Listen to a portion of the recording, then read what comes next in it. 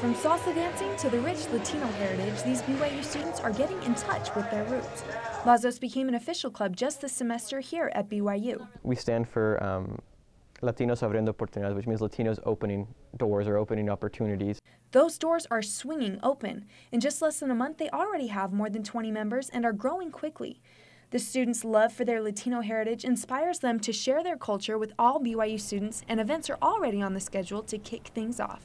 Now we have our big Latino kickoff on Friday coming up, which should be exciting. We have a few lectures in the works, some by Dr. Garcia, and one of the big events is we'll have a documentary shown by John Valadez, who works for PBS.